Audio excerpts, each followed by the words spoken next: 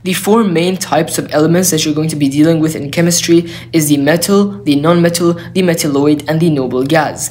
And actually, you can use the number of valence electrons present inside the atom to identify what type of element it is. For example, if a atom or element has 1, 2, or 3 valence electrons, then it is a metal and it will lose electrons. If it has 4, it is a metalloid. If it has 5, 6, or 7 electrons present in the valence shell, then it is a non-metal. And if it has 8 electrons present in the valence shell, this means that its valence shell is full and it will not gain or lose electrons, and it is a noble gas.